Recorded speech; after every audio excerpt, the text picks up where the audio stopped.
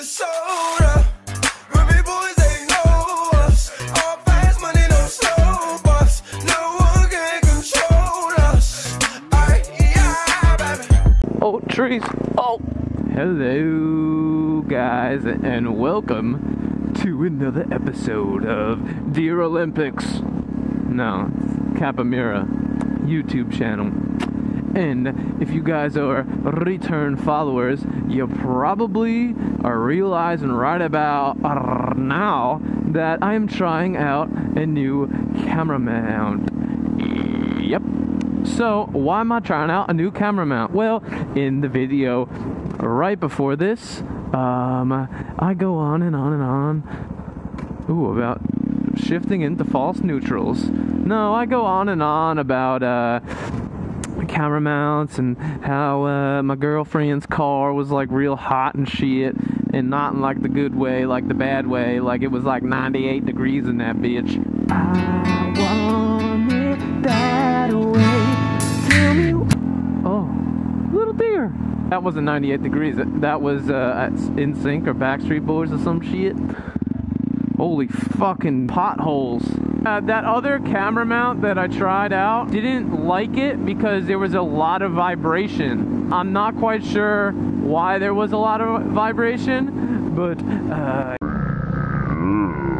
I think it was just because it was a cheap Amazonian mount. Yeah, it just like was really cheap plastic, and it was like flexing every time that I hit a bump. Oh, a crane.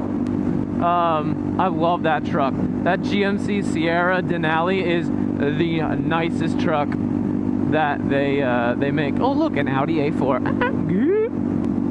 Quick little side note, side rope action. Am I gonna make this turn? Yes, I am, because I'm coming in hot.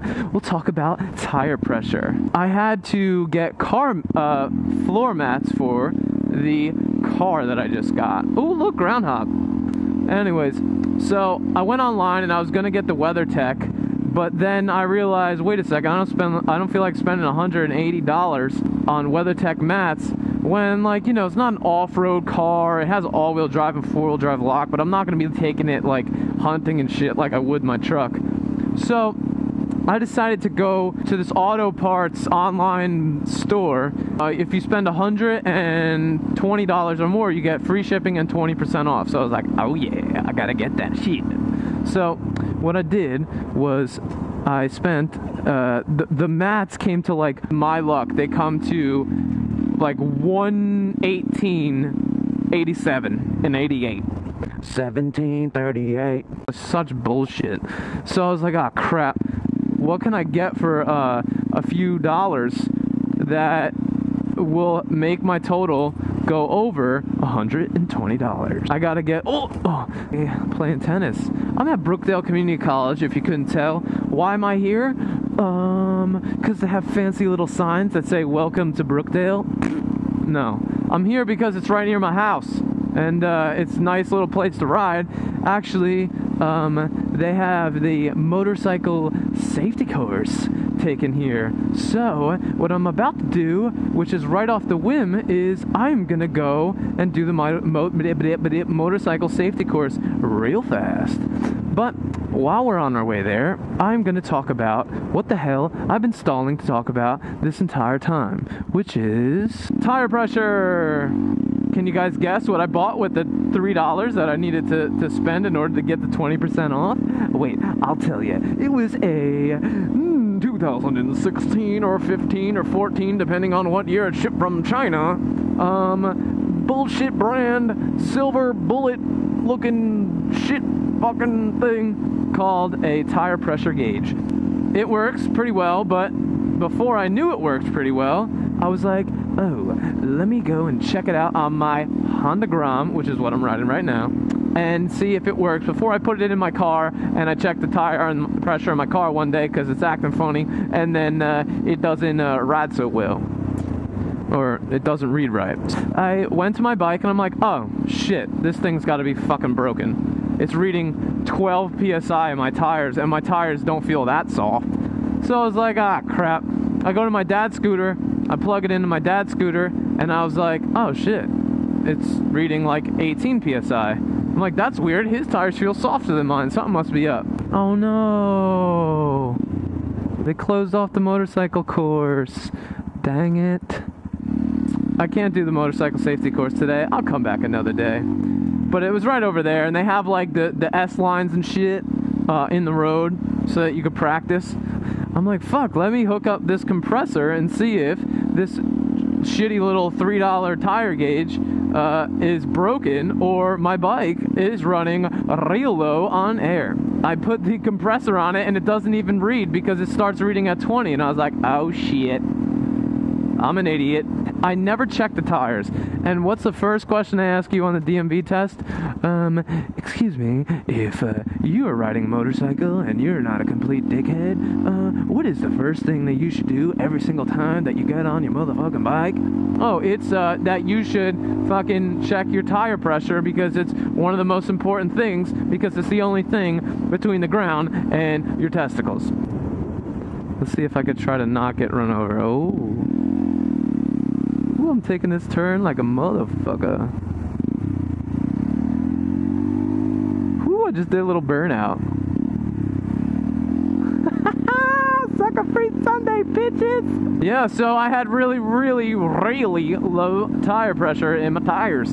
And I kind of liked the way that it was riding, so I was like, shit. Let me go online real quick and let me goo-gizzle what tire pressure should be in the Grom compared to the 15 PSI that I had currently in it. So, thank you, Mr. Google, because I went out and I found that the tire pressure that I had in my bike, being 15, was like way low. It was supposed to be at 29 PSI. Besides taking the bumps a little bit more jumpy and fidgety, it rides real nice. Top speed has gained about a mile hair or 2 mile hairs per hour. Mile hair per hour. Per hora. No, I don't know. I know Spanish, but not enough to say mile per hour. In uno mile per hour or dos mile per hour, gano. Bumps. The bumps are like a little bit more prevalent than they were before, but I think that it's going to be better on the old top end. I could tell already that turning, I have lost a little bit of grip by putting like 14 pounds of air, which is what they said that the bike should be at 29 PSI front and back, which kind of sounds a little high, but according to the manual, that's what it says. So. And actually, in the Honda manual, it says 29 front and back if you're going to be riding like a normal idiot. Oh, look at that pink sky. It looks so nice, doesn't it? I'm going to keep my eyes fixated in front of me, but doing like a real cinematic bullshit, but looking while I drive. Anyways, I could already tell that when I turn, I don't have as much grip that I usually did. So I don't know. I might dial it down the PSI, because with it really low, I was gripping the road real nice and shit. Like it was real soft and real comfy. Anyways, I hope that this video comes out well enough for me to post it on the YouTube. That thing is fucking stupid. Anyways, yeah, that kid just one day decided in the middle of the day, because he's fun employed, and fun employed, for all you that don't know what that is, that means that you're unemployed and your parents are paying for all your shit, so you're having fun, but you're unemployed.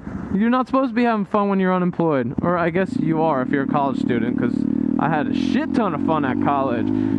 Chill. Anyways, hope you guys have a great night. See you later.